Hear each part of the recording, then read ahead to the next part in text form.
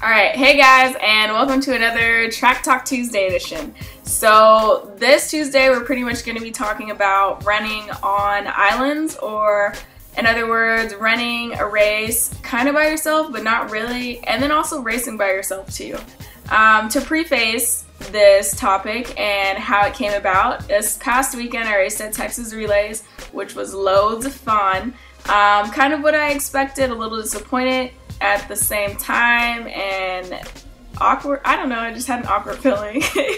But to piggyback off that, when I got there, I was the first person that checked in, which is always super scary because you don't know if other people are actually going to show up or be there. So being the first person, and the fact that it was like 30 to 45 minutes before we were racing, and checking in and not seeing anybody else checked in was very awkward and very scary. And I was like, oh my god, I'm going to be racing in this race by myself in front of like 30,000 people. And it's like, then you start thinking like, what if I false start? What if I fall? What if, I don't know, some naked person runs through the middle of my race because they just want to be funny? So things, I don't really think about all that stuff, but I was thinking mainly like, oh my god, I have to run this race by myself, which is really weird and not fun, and it's kind of embarrassing because everyone's just watching you, and then it's just really weird to watch somebody run a race by themselves because you're like, why wouldn't they just put them in another race? So yeah, I got there, checked in. I was the only one checked in, so I just went around my normal warm-up, warmed up, and then when I got back to the area that we were supposed to go, there was another girl there, so that was cool because now there was two of us, so there were two of us running in this race.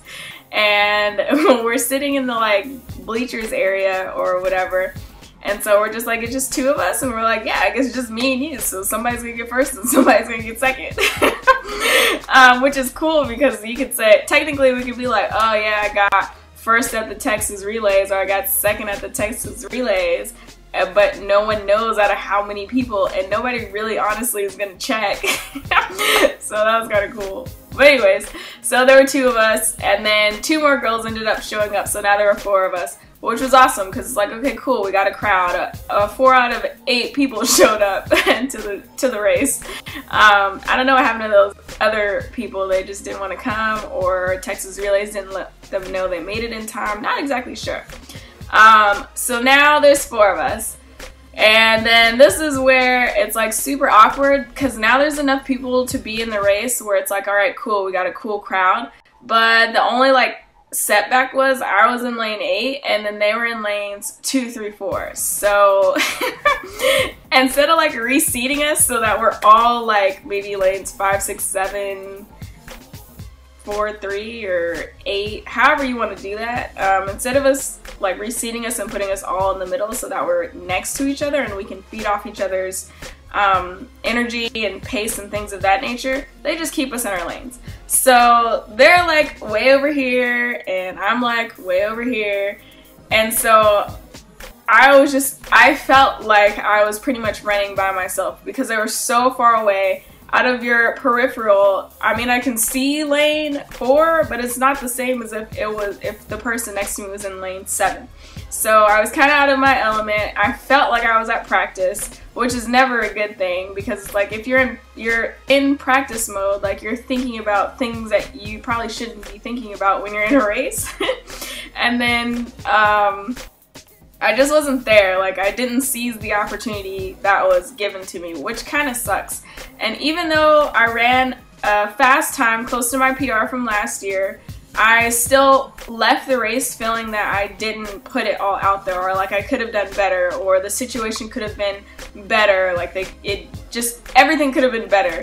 And so going into that race and thinking like all of these things was not healthy. Well, not that it wasn't healthy, but I probably shouldn't have been thinking about all that stuff. I should have been I should have concentrated more on the fact that I was in the race and I had an opportunity to show up and to seize the opportunity that I was given at hand. So what was it? Oh yeah, so running by yourself. So one thing that I would change about the race, I don't regret anything, but the one thing that I will do next time I'm in a situation like that is completely disregard all elements that are going on around me. So I know we learn to run in your own lane, but being in such a high stakes situation, that sounds like I don't know, robbery. And being in that situation, it's nice to run with people who are faster or just as fast as you, because it puts you in a situation to run faster and perform better, if that makes any sense. But you're still running in your own lane. So you're aware of your surroundings, but you're in your own race, and you're not running someone else's race. It's two totally different things. When you run someone else's race, they run their race, and if you try to run their race, you're not them, so it's not gonna happen. But if you run your race and they're running their race, and you know how you are as a person, you know if you can go faster or if you need to stay in your comfort zone, in pretty much your training zone, if that makes any sense. I hope that makes sense. That might have like gone over some heads, but whatever. So being the fact that I was in my own lane and I was in my own race, I was not in my own race, if that makes any sense, because I was thinking about all of the possible scenarios that could have made this race a lot better while I was running. I had a horrible start. My hurdling felt crappy. Movement in between was really good, between hurdles like 4 and 5, but it could have been better because my positioning on and off the hurdle was not where I felt it should have been.